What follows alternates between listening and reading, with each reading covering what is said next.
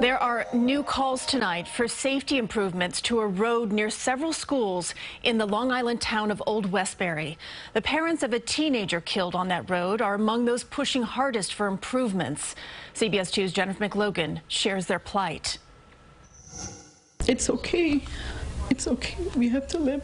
Rana and Javed Suleiman are suffering unspeakable grief. It just broke my heart into pieces. It was last week when their 17-year-old son Hassan, straight-A honor student with aspirations to be a doctor like both his parents, lost his life on Glen Cove Road in Old Westbury. His SUV collided with a Nassau bus. Weather was poor. He just left the Wheatley School and was a half-mile from home. Glen Cove Road is like a road of death. May we all hope that Hassan is the last student to die on such a dangerous stretch of roads. The stretch of Glen Cove Road between Hillside Avenue and IU Willits Road is without lights or median. It parallels Northern State Parkway and is often filled with commercial trucks.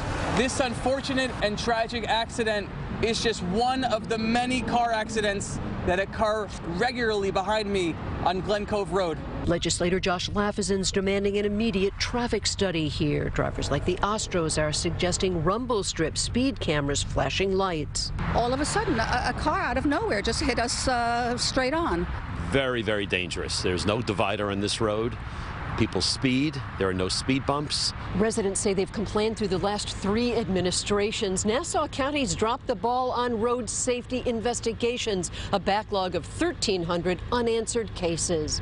Therefore, I am calling on County Executive Bruce Blakeman to immediately increase the number of employees within the Nassau County Department of Public Works. The reality that for years we have been trying to have those Nassau County roads that bound the village reviewed, analyzed. There's a lot of questions to be answered.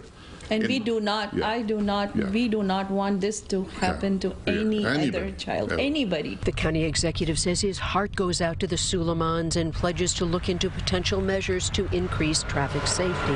On Long Island, Jennifer McLogan, CBS 2 News.